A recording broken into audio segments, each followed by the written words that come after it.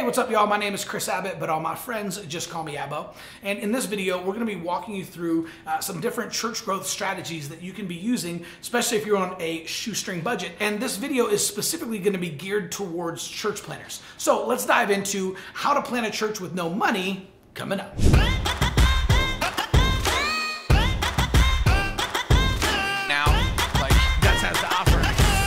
All right, what's up y'all? Welcome back. If you are new to the channel, thanks for checking us out. This channel is dedicated to helping pastors and church leaders be more effective with social media, technology, and to be able to grow their church using things that actually work right now. So this video is specifically going to be outlining a couple of different ideas that you can do if you are planning a church on a shoestring budget, or if you're planning a church with no money at all, right? I know that is a lot of us out there. So even if you have a small church and you're just trying to grow, right, but you have a shoestring budget, this video is going to help you. So let's dive in, because I am even going to share with you how you can get $120,000 of free money from Google. So let's dive in. Okay, so the first thing that you can do is you can actually take advantage of a program that Google has called the Google Grant. This is one of my favorite things out there on the internet right now, and it is perfect for church plants. So basically what it is if you have a 501c3, then Google has a program where they will give you $10,000 a month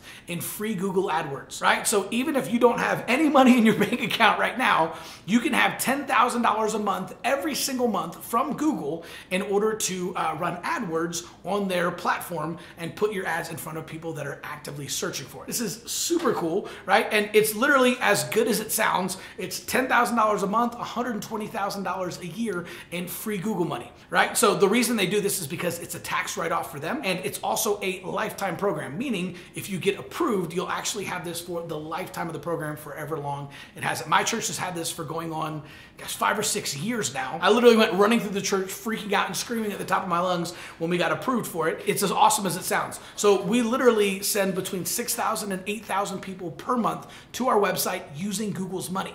Right? So we've got campaigns set up where we talk to people about salvation, about God's promise to heal, and where we invite people to church, and we're using Google's money to do it. So this program is amazing. Now, make sure you stick around to the end of the video, because I'll tell you how you can figure out if your church qualifies for the $10,000 a month. So stick around to the end of the video.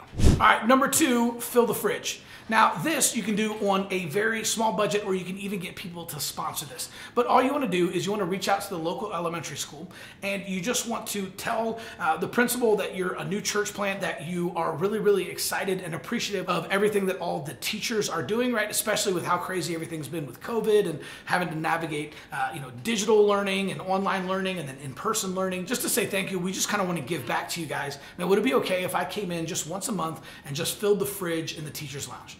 Right? So you just want to come in there and just fill the fridge with, sodas and drinks and maybe some snacks. If you have absolutely no money at all, you can ask some different people in the community or different people in your church to actually sponsor this, right? So it doesn't cost a lot of money to get some sodas and, coffee drinks and Starbucks drinks and that kind of stuff. But you can have people sponsor this, and you can just go in 1 month and fill the fridge with a bunch of drinks. And then you can also leave a bunch of, Little Debbie snack cakes, or you can have some people in the church bake cookies or brownies or something like that, just to add a personal touch. And then I recommend always leaving behind a note, just letting them know that you filled the fridge, right? And that it was your church that did that, and how much you appreciate it. All right, number 3 is host a community dance. Now this is cool because it doesn't actually cost you anything, right? But people love these types of things. So you could have a father-daughter dance, you could have a mother-son dance, you could just have a family dance, it could be a Sadie Hawkins dance, right? It doesn't matter, but just opening this up to a community dance, having some music, maybe some drinks or even some finger foods, right? But all you're doing is just opening up the doors of your church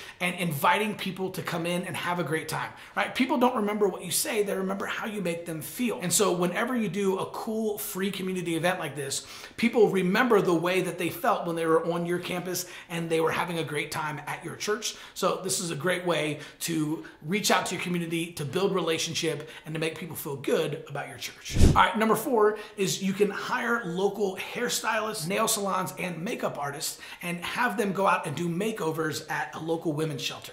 So the cool thing is, again, if you don't have any money whatsoever and you can't actually hire them, you can talk to some of the local nail salons, makeup artists, and hairstylists and ask them to donate their time and talent in order to kind of give back to the community and help some of the women at the women's shelter. right? Again, just another great way to help some of these women feel beautiful and feel valued, right? And known and loved, and they have your church to thank for it. So even on a small budget, you can hire people to do this, or you can simply reach out to some of the makeup artists, nail salons, and hairstylists and ask them to donate their time for free. You might have to call around to a few different places, but you'll definitely be able to find someone who's willing to go out there and donate their time. And this is just an incredible way to kind of create some goodwill in the community. Okay, so before I get to my last 3 points, make sure to hit that subscribe button. We're putting out brand new videos every single day, 5 days a week. And if you hit that little notification bell, then you'll get notified every single time we drop a new video.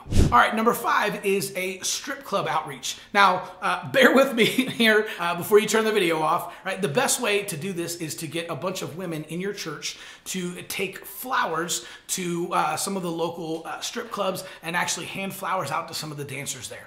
Right? So a lot of people that are stuck in that, whether they're in that life because they needed the money or because they got hooked on drugs or alcohol, right? Or they just made a couple of bad decisions that led them there, right? One of the things they haven't had in a really long time is somebody giving them something and asking nothing in return. So to make them feel known and loved and valued, right? This is one of the best ways you can do that. But you open yourself up to, you know, some potentially bad situations if you have men doing that. You definitely don't want guys from your church going out to strip clubs to give flowers to strippers. So the best way to do this is simply to have some women donate their time and go out and do this. Again, you just want to kind of connect with some of these women, hand them flowers, let them know that Jesus loves them, that your church cares about them, and that you're praying for them, and that if there's anything that they need, they can always reach out to your church. Right? That's it. You're not asking for anything in return. You just want to make them feel known and loved and let them know that you're praying for them. All right, number 6 is a chili cook-off. Now, I love this because this is a great way to get the community involved and kind of get the word out about your church. And again, remember, people don't remember what you say, they remember how you make them feel.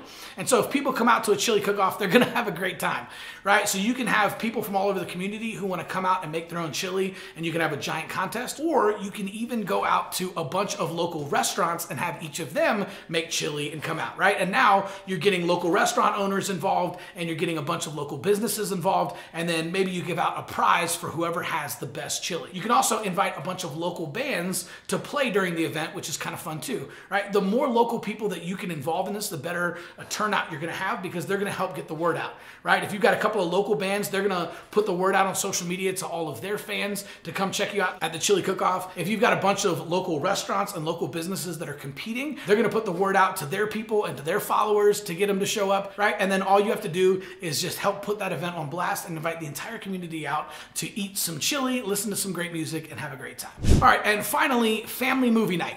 Right? So I love this idea because you can open up your church, you can have a family movie night in the sanctuary. If it's nice weather, you can do movies on the lawn where people just come out and they bring their own chairs and they set up, and then you shoot a movie up onto the side of the church, or onto a giant bed sheet, or you can rent a portable screen. Just show a family movie like a Disney movie or a Pixar movie or something like that. Invite people out. Families love coming out to family movie night, and it's just fun, right? You can pop some popcorn. You can even have your youth group selling concessions to raise money for local missions or for the church or for the youth group, or maybe even for summer camp, right? But this is just a great way to get people involved and provide a great event for people to come out, and it doesn't actually cost you anything. All you're doing is showing a fun family movie, you're selling a couple of concessions, and you're giving people the opportunity to have a great time at your church.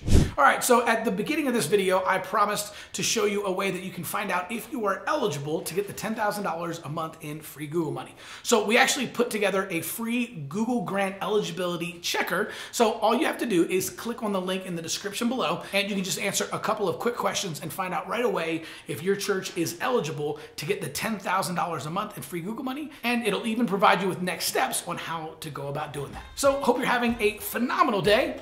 We'll see you soon.